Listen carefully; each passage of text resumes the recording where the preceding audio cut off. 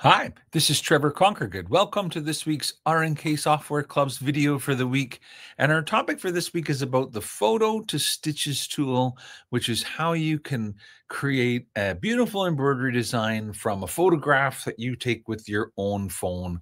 And so to get started, I have a example on my screen of a design of a cute little baby that's been done using the Photo to Stitches tool. And so let's go ahead and show you how I made that.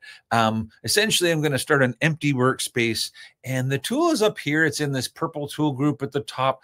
It says Photo to Stitches, and when I click on it, it gives me the ability to browse my computer and essentially find the photo. I'm looking in my pictures folder where I've got a photograph of a baby laying in a pink bed. And so when I open up that photograph, it tells me information like how big it is. And it's currently 20 inches by 13. I don't have a hoop that size. And so if I want to be able to sew it all in one hooping, I best tell it to make it smaller kind of thing. And I could come in here and say, no, not 20 inches. How about 12? Or 14. I know the hoops are getting pretty big these days. The one thing I will say is the bigger you make your photo stitch, the more stitches it will be. But then, of course, the more details that it will be able to pick up from your photograph. And so they don't always turn out super great in really small sizes. And typically we'd like to make as large of a photo stitch as possible. Now, the next question is about the actual shape of the photograph. And do you want to crop any of it out? And there are handles on the screen if you want to go ahead, and kind of get rid of, parts of the baby, of the photo. You can just, kind of drag the handles to reduce the area of the picture.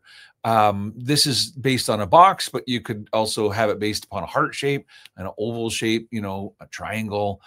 You can even choose custom, and then you'll have to kind of like click to draw the shape. And so if you had a car in a parking lot and you just really wanted to get the car and not have any parts of the parking lot, you could cut it out, kind of thing. And you would, you can take your time and, do it as, I guess, as accurately as you want to. But essentially, it's not until I right click that it makes the mask, and that if I said next, then that could be the embroidery. It would make the embroidery of just that little part, that I kind of cut out. But if you're like, oh, that's silly, why did I do that? You can click back. So you've got a back button and the next button to kind of navigate through this little wizard. If you don't like the custom, you can say, no, let's just go back to oval and let's do an oval that includes, better part of the baby kind of thing. And so now I'm happy with the size. It says it's 20 inches wide, but now that I've kind of cropped it a little bit, it's about 19. Well, basically it's the same. It says it's 13 inches tall, but I shortened it a bit. So it's actually going to be, in the end, it would make it around 19 by 12. If you're like, no, that's still too big, then tell this the maximum size is 14, and then it'll figure out in here when you click apply, okay, that's 13 and a bit by 8 and a bit. And so that will be the finished embroidery size kind of thing. So basically combining the finished or the actual size that you give up here with the mask that you make will create the actual finished size of the embroidery right here. And so when I'm happy with all that and I say next, it's going to show me, I guess, what it will look like. This is what it will look like based upon the parameters that are on my screen right now. And so the first one would be the number of colors. So based on a maximum of 32 colors, that can be turned up as high as 60, which will, of course, give the software more colors to choose from and put into your picture. You may want to go the other way. What about 20? Because it takes time, not necessarily more stitches, but more threads to find and more times to stop and change them. And so you can, try 4 colors and see what it would look like in an Andy Warhol kind of posterized look, and if you don't like that, that's fine. Just put them back. You can type in 20 colors and click apply, and it will find 20 colors from your photograph. It's currently basing everything on the Floriani polyester thread chart.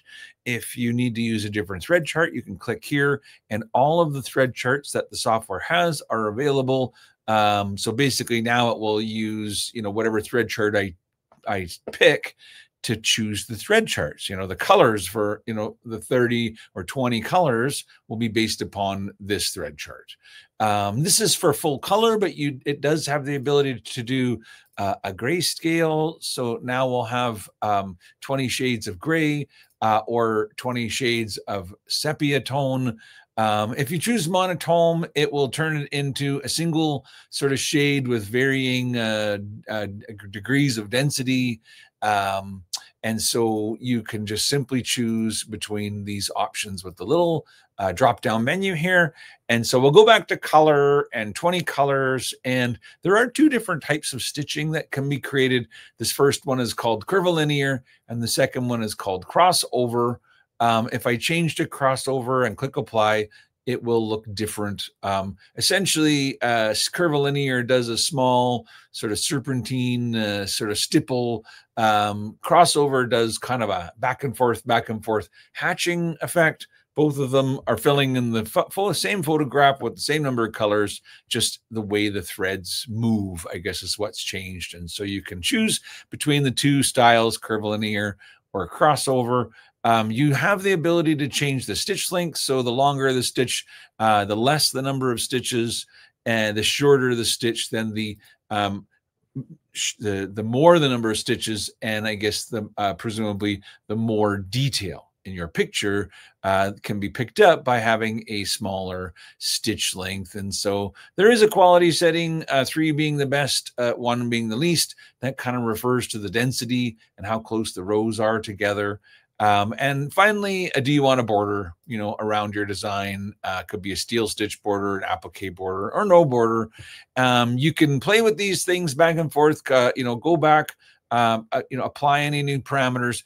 But when you're done, you have 2 options. One is to click finish and make the embroidery design. The other one is to click save as. That is how I made the image that I had on the screen at the beginning that's behind us here. That's the one that you could email to your mom and say, what do you think of my new photo stitch? And finish will actually make the embroidery. So save as makes a JPEG picture. Clicking finish will actually make the embroidery design. When I click finish, the window will go away and the embroidery design will, appear on my screen. And so essentially it can be kind of as easy as that. You select your photograph and you apply the photo to Stitches filter.